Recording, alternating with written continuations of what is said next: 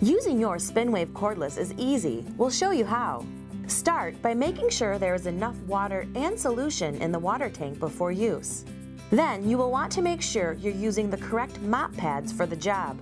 The soft touch pads are great for delicate flooring like sealed hardwood and laminate. For those tough, sticky messes, the scrubby pads are perfect to help power through them. For best cleaning results, sweep or vacuum the floor surface prior to use to avoid scratching or damaging your floors from sharp debris. Recline the body backward. Press the on-off button to start the rotating mop pads. Each time you recline your SpinWave, you will need to press the on button for the pads to rotate. You may feel a slight vibration at first. Wait a few seconds for the mop pads to adjust themselves. To start cleaning, push the spray button to dispense the solution.